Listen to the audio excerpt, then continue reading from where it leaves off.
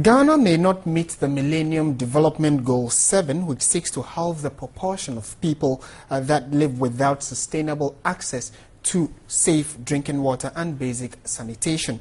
Campaign coordinator of ISODEC, Dr. Steve Manteo, indicated that gains made in improving access to water and sanitation in Ghana remains modest.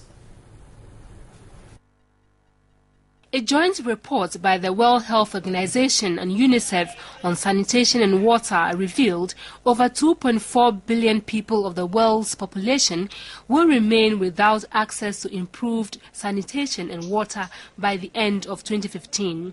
Campaign coordinator of ISODEC, Dr. Steve Manteo, called on government to improve on provision of potable water to Ghanaians.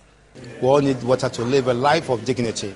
And I think if we can ensure that the needed investment in the water sector are derived from the oil revenues, it is one way by which we assure that every citizen becomes an equal beneficiary in our oil extraction. At a national forum on water in Accra, policy analyst of ISODEC, Leonard Shankorte, said the privatization of the sector would be a disservice to Ghanaians. And not use privatization of water to address the problem of lack of water for rural population, because one of the challenges facing some sections of the population is ability to afford, ability to pay. So if you put a price barrier, automatically you are excluding a section of the population.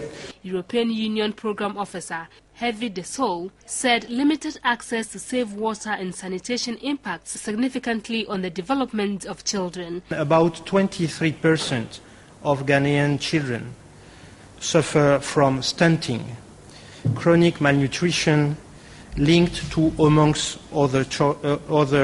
others, poor water and sanitation. 5 million Ghanaians still have no choice but to use water from unsafe sources.